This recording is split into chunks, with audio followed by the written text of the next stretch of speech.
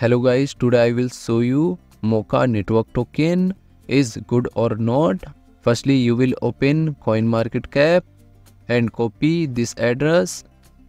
After that, you have to open gopluslab.io website and paste here and click on check button.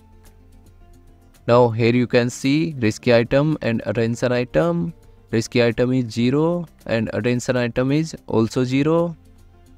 So here you can also check top 10 holders liquidity percentage. Top 10 holders liquidity percentage is 93%.